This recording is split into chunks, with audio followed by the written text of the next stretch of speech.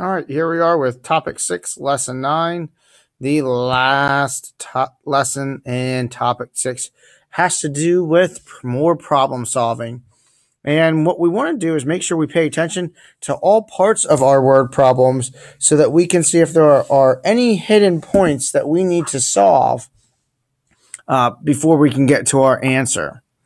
So let's take a look at our first problem. We see that it says Christy bought 2 bags of pears. After she ate 3 pears, how many were left? And there are 10 pears in a bag. Well, what do we need to do first? Well, I see here that we have 2 bags of pears. She ate 3, so that means we're going to have to get rid of 3 pears. And there are 10 pears in a bag. Well, how do I know how many she had to start with? Well, I take those 2 numbers, the 2 bags, times 10 pears in each bag would get me 20 pears in all. Oh, now we say we take that 3 pears, and we know she ate those, so we say 20 minus the 3 she ate gives her a remaining 17 pears. So our final answer for how many were left is 17 pears. What we first had to do was find how many pears she had to begin with. And you need to pay attention for those parts now. 2 bags and 10 in each bag. They didn't tell you you had to do that, but that was a hidden part. In order to find our final answer, we needed to take another step. So again, we're working on solving multiple step problems. Let's take a look at this problem. We see that there are 10 oranges in a bag, and each bag costs $4. If there are 6 lemons in a bag, and a bag of lemons costs $3. Well, which costs more, 30 oranges or 30 lemons? And how much more? Now I see that there are going to be 2 things I need to answer. Which costs more, and how much more? So let's figure out, let's do oranges over here and lemons over there. And we see that there were 10 oranges in a bag, and we needed to get to a total of 30 oranges. And I think to myself, all right, what is my missing factor? And over here, for the lemons, we see that we had 6 lemons in a bag, and we needed to get to a total of 30 lemons.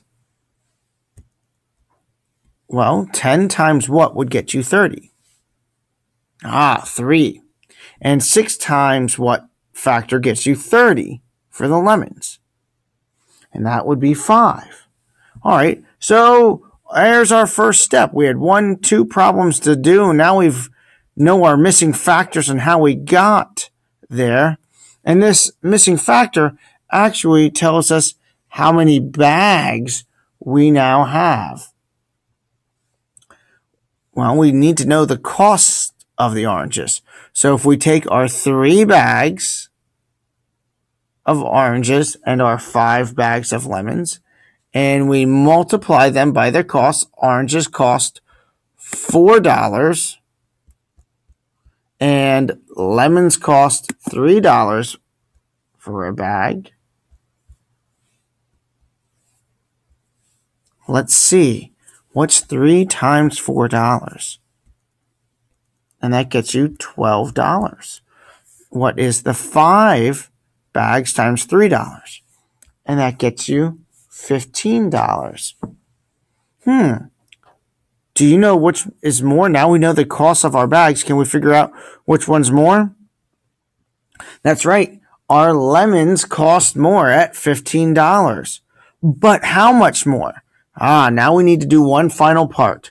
We got to compare. So let's take this 15 and this 12, and we do a subtraction problem.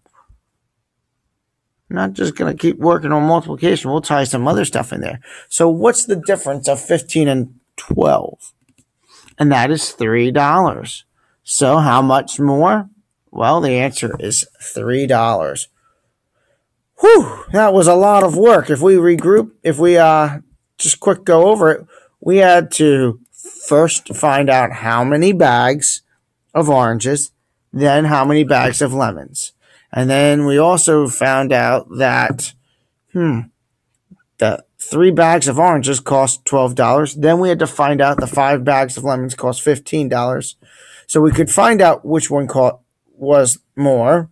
And then we had to find out how much more. 5 steps. Now, I know that it may have taken you might have realized real quick that, well, 10 times 3 was 30. But don't forget, you will have to explain and be prepared to defend your answer. So here is my homework question for you. Isaac has 2 dozen cookies. He gives 17 of them away to Evan. Are there 6 left to give to Matt? Now you might think, oh, that's just a yes or no. Well, I want to know the answer, but be prepared to tell me in class when we discuss this how you got to your answer. Try to find that hidden problem somewhere in here to find out, does Matt get his 6 cookies? Good luck. Review the video for help and tips. I'll see you in class.